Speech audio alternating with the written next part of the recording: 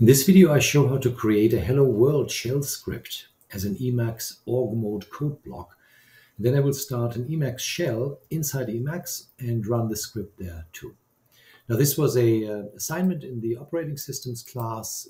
I slightly changed the description, and so I'm going to go and put this away and focus on the new script that I've created here. First of all, in order to do this, you have to have bash.exe installed on a Windows computer, or you have to have the bash executable somewhere if you're on Linux or Mac. And it has to also be in the path of your PC so that Emacs can find it. Secondly, you must have GNU Emacs installed, obviously, and you also must have my sample.emacs file loaded by Emacs. So let's get to it. Actually, first of all, how do we get hold of the bash.exe? Well, one possibility is the simplest that I have found is to download the Cygwin suite. That's a suite of Unix utilities. And you can simply find it by going to cygwin.com install.html. And here on that page, you find a file. This file you can download and install. It's very simple. The installation is really very, very simple. I'm just going to download this here and replace it. I already have it. You can see it's down here on my taskbar tool. So when it's installed, so once it's downloaded, you click it. You'll be asked, do you want to allow this app from an unknown publisher to make changes to your device? And you say yes. And then you get the Cygwin net release setup program. And I've done this already. As I said, just accept all the standard settings, and at the end you have finished.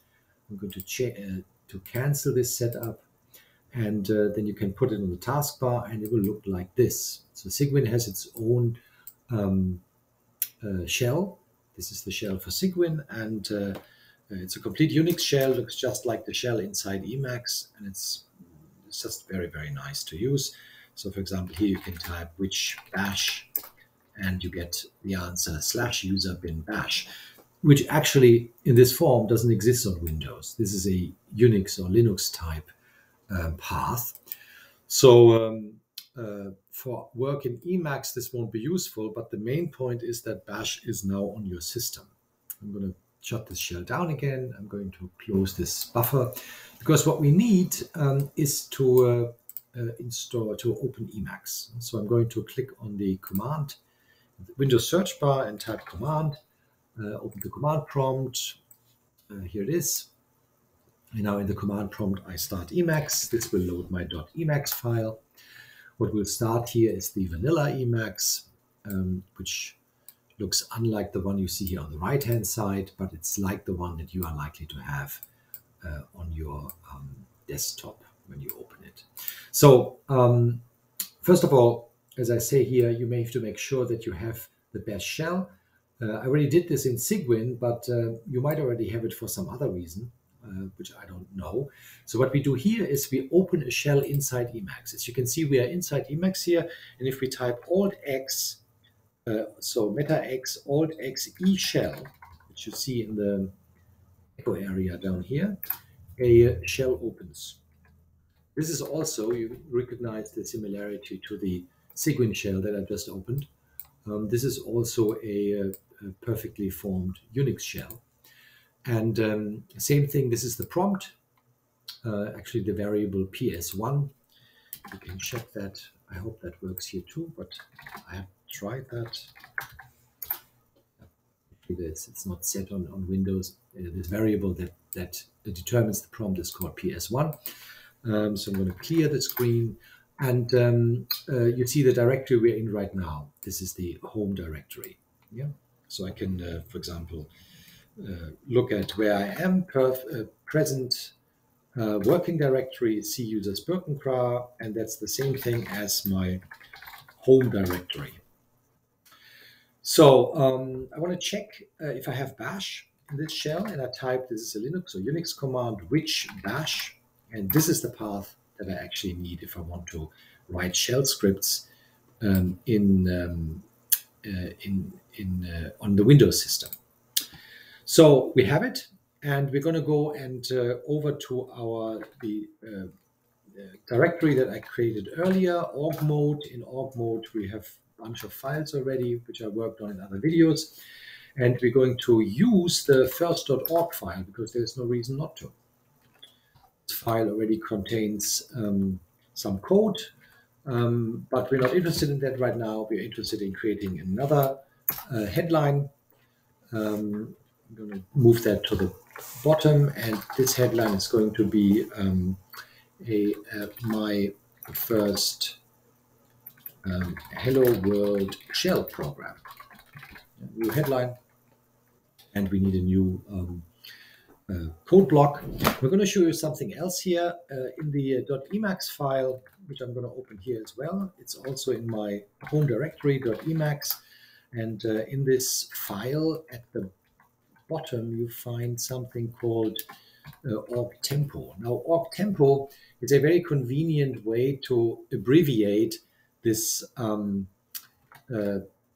the meta characters that we need for code blocks. So if you remember here in this code block, we need to create this begin src, end src block.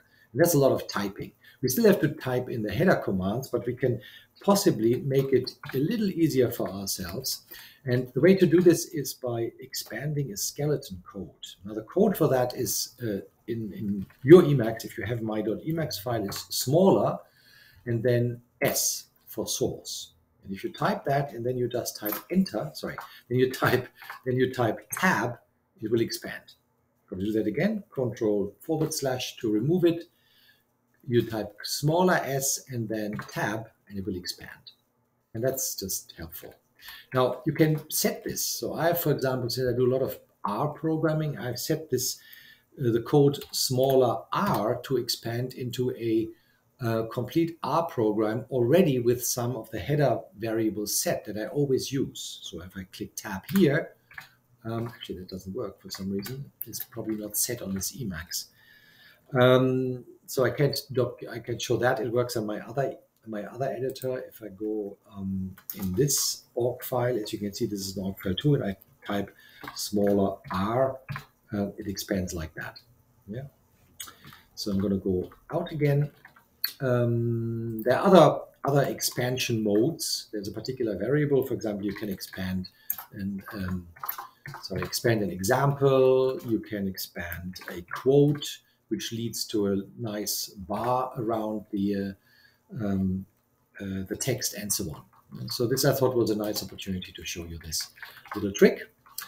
And now we are here, and what we want to do is we want to write not a C program, not an R program, but a bash program. So bash is the shell. Let's maybe put this in the text in here because it's a relevant relevant information. So the following code chunk, code block executes a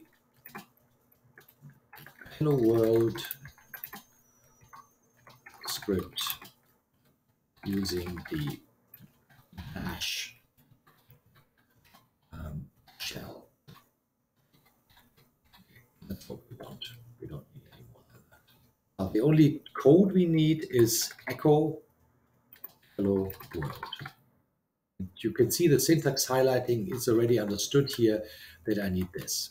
Now, the only other thing that I'm going to add here, and you remember this maybe from other videos, is I'm going to say exports both, which means that both the code in here and the output will be exported if I render this as an HTML or PDF or anything like that.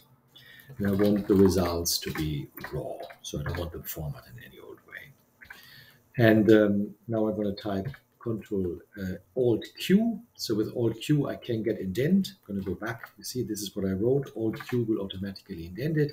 I'm going to save the file, and now I execute the code block with Control C, and I get the result immediately in raw format. And that's really all there is to it here. Now, the next thing is we're going to create a file called hello.sh, which is a shell file, and which contains exactly the same code. So I'm going to split the buffer, Control X2, go down in the other buffer, Control XO, and then open the shell here actually, I'm not opening a new shell. All it does is it goes back to the original shell buffer that I already opened. And I'm going to copy this path to the bash.exe file. I need that for the shell file. I'm going to copy it with Control W and yank it back with Control Y. And I'm going to go up in the upper buffer and I'm going to create a new file in org-mode, which is called hello.sh. And you can see that Emacs already knows this is a shell script. So the major mode here is shell. The file is called, the buffer is called hello.sh.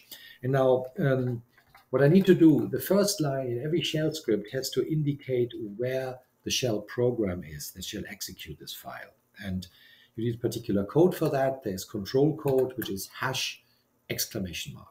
And then followed by the path to the program. So for example, on Unix, if you remember what we did earlier in Cygwin, you would write user bin bash, because that would be the location. And you'd see that Emacs recognizes that the first part is a path and then the last part is a program.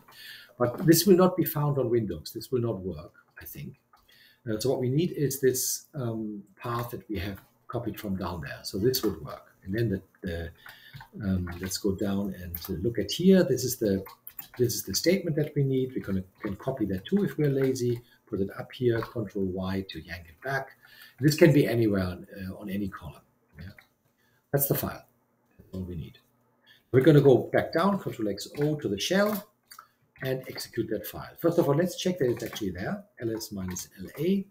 Now that's a little big here. We're in the wrong directory. As you can see from here, we're in the home directory, so we have to go to org-mode. We can complete that. Tab completes it. And now I'm in org-mode, and I'm going to repeat the file from before. Control P to go through the history, go back all the way. Control N to go forward. I'm going to go back to this command, ls-la, and this is the file we're in. Sorry, the directory we're in right now on the shell.